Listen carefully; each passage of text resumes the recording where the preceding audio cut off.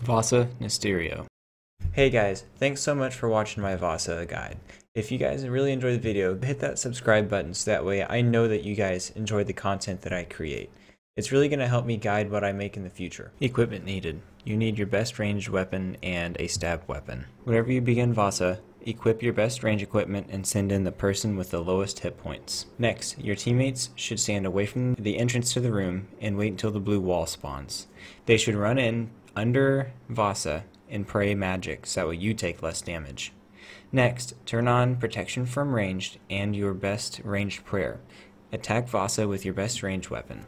Next, switch to your melee gear. A full switch isn't necessary, but it helps.